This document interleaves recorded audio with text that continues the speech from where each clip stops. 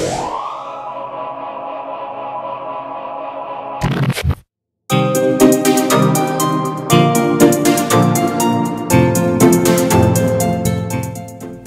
and welcome to what will be essentially a very short presentation. The whole idea of this little video is to show Evolver and its usage within various popular DAWs. I want to go through a few do's and don'ts in order to give you an idea of whether this plugin is going to work for you. So I want to start by explaining exactly what this plugin is and what to expect from it. And then I'm going to give you some examples of it working within various DAWs. So let's get started. So I guess everybody's first question is, what is Evolver and how can it work for me? And that depends. Evolver is kind of a cross between a sample-based synthesizer and a sequencer.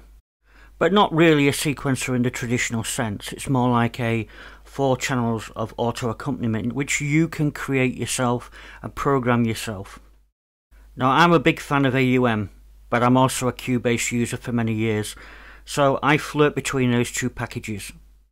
Now, as most of you know, the most difficult part of writing a song is coming up with ideas.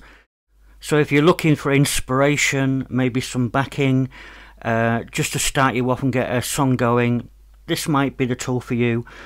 It's also great for creating evolving sounds, so you can string together multi-samples or single samples to create atmospheres and backings and all sorts of stuff. So it's great for both of those things. Now, one important distinction between the way Evolver works and, say, a piano keyboard that has built-in auto accompaniment is when you start to play that piano keyboard, it starts immediately because it's a standalone piece of kit. Because we're hosted within an app, when you play a chord, it needs to start on beat, which means that there might be a slight delay before the music starts. That makes it sometimes quite difficult to play to. You just got to be aware of that and not try to be too elaborate with your playing technique. But it's a great way of creating backing and a great tool for following chord progressions. So instead of me rambling on about this, you maybe want to go and take a look at the introduction video where I have lots of examples of it in action. There's also 2 programming tutorials which I'm about to release too. So let's quickly go through loading Evolver in various DAWs, starting with my favourite AUM. Now, because Evolver emits audio, we need to create a new channel strip of type audio. Click on the plus at the top, and from the audio unit extensions you need to pick EvolverFX. Now once the program's loaded, tap on the program icon to launch the interface. Now, as you can see, it's working in kind of a compacted mode here, but I'm going to load in a default performance and we can hear how it sounds. Now, you can actually extend this interface and it will attempt to fill the space you've given it. So the first thing I'm going to do here is demonstrate syncing. I'm going to turn on the metronome and I'm going to bring up the keyboard. And I'm going to enable latching of chords so that I don't have to hold the chords down.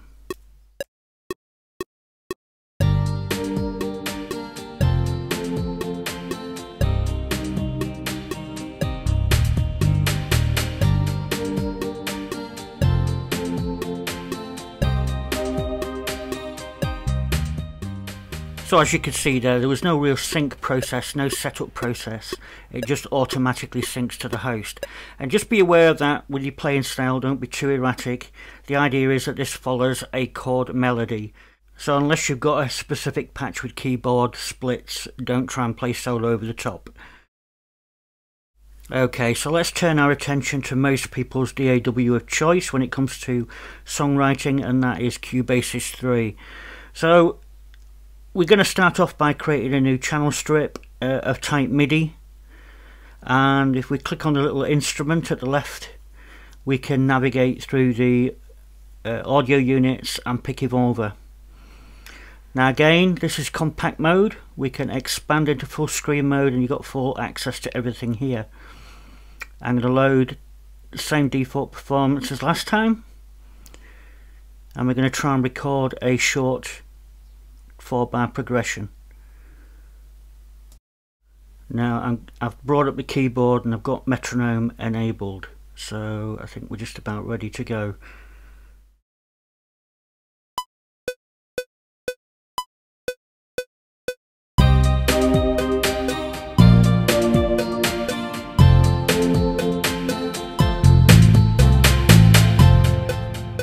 I don't know if you noticed, but I'm being very exact here and trying to play those chords slightly ahead of time so that we hit the beat.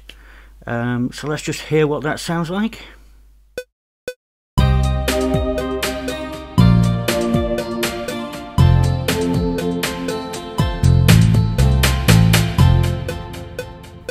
Now, although we are reasonably CPU friendly here, for obvious reasons you might want to freeze that track. So Cubase is one of those DAWs that has a freeze feature which allows us to unload the audio unit. Now, depending on the complexity of the Evolver performance, there could be anything up to 64 instruments going off at any one time. So if you don't intend to use the freeze feature, I suggest sticking to maybe 3 instances at max.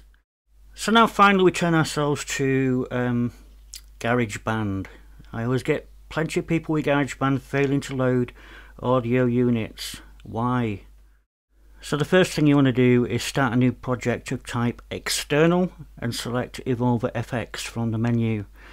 Now, EvolverFX does support full screen mode if you press the little arrows. I will load in that same performance again and we'll have a go at recording a couple of bars of audio in here. Just making sure it records okay.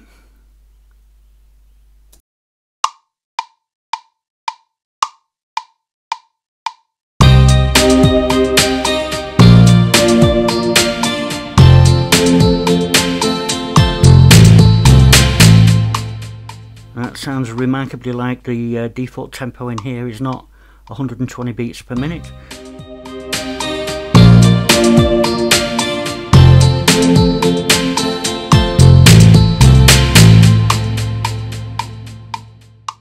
Again, you can see from the display I deliberately pressed those chords slightly ahead of time to ensure the sequencer had those notes registered before each beat. Now, GarageBand also has a freeze feature, but in this case it's called Merge. Great name. Let's see if it worked.